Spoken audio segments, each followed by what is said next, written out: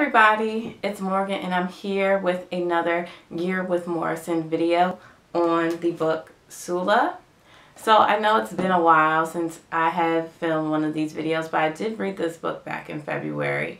I gave it 4 stars and I want to quickly give you guys a review of this book right here. So Sula is a book about Sula and Nell, 2 girls growing up in the 1920s, and they're a story about their friendship. Sula is the main character.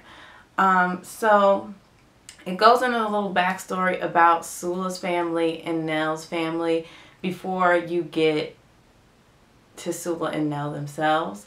It also gives the backstory of Medallion, the town they live in, and that all kind of plays a role here in the book. I gave this book 4 stars because of its overall theme about female friendships and the lesson at the end, which I got, of how important having female friendships are, because it gives you a reflection of yourself. So without giving too much away, Nell and Sula are kind of foils to each other. Nell has grown up in this, even though they're in the same neighborhood, their families are very different. Sula grows up in a household where it's like a boarding house, but she has her grandmother, her mother, not too many men around. As far as it goes, like there's no grandfather, her father is absent, and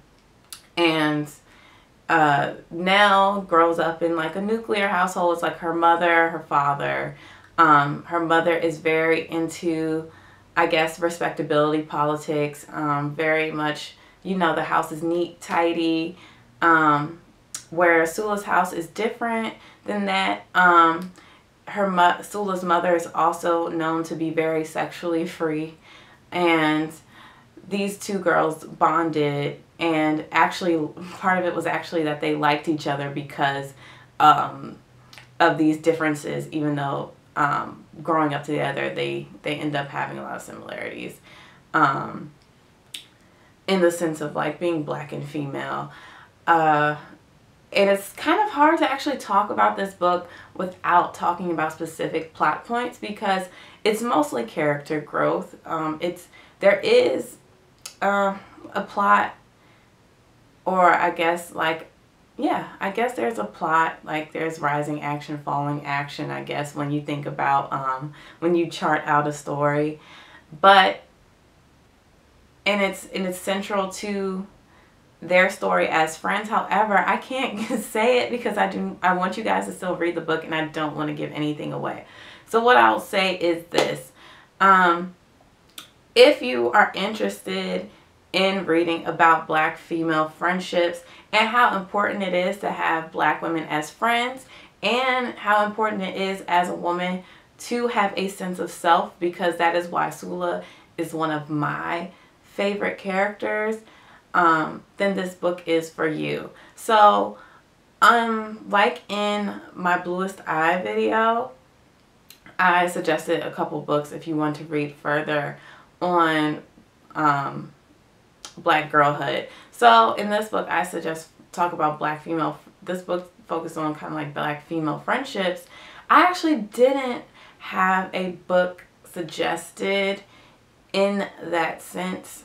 It was hard for me to figure out a book, maybe like a nonfiction text, to kind of balance the narrative out or give you like a real life example, until I've read, I guess I should have gotten this book out first, the Crunk Feminist Collective. They have a section in here about sisterhood, as in how to be friends with, not how to be friends with black women, but friendships between black women, and why it is important to like connect with other fellow black women. Now the thing is, it's going to be, do you want to read the rest of the essays that are in this book? I also gave this book 4 stars as well, but I think what Morrison does really well in this book is close to the end of this book. The last lines of this book are what always hit me the hardest, because sometimes when reading this, it seems like there's not a lot going on until the end of the story, at least to me. That's how it reads. The last stanza, the last paragraph, where Nell is kind of looking back at her friendship with Sula. Not to give too much away, of course. It always chokes me up and makes me a little bit teary-eyed. And if you read this book before, this was my third time reading this book, I think you understand why. It's also made me realize how important, like, the women in my family, the women in my family, but also like having women friends. It reminds me of how important they are to me in my own personal life. So if you're looking to pick up that, I would say go ahead. I would definitely suggest Sula. After the Bluest Eye, this is like my favorite book by Toni Morrison.